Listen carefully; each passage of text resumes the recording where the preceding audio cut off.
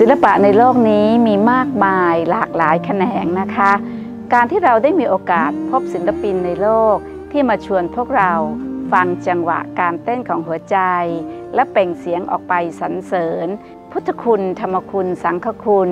และพระอริยตารามหาโพธิสัตว์ด้วยเสียงที่เป็นมนตราถือเป็นการภาวนาที่เป็นศิลปะทำให้คนรอดพ้นจากความทุกข์ค่ะ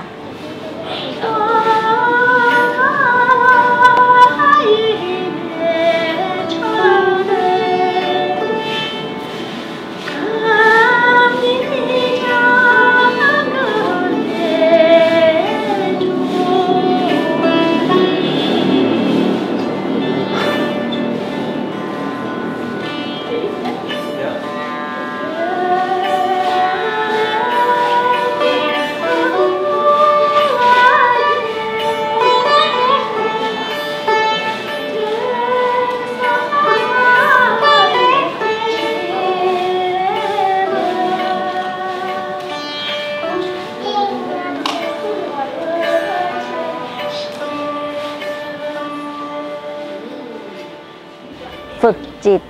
ให้มีสติอารักขาอย่างสม่ำเสมอนะคะเพื่อใช้จิตที่ควรกับการฟังจังหวะการเต้นของหัวใจของเรา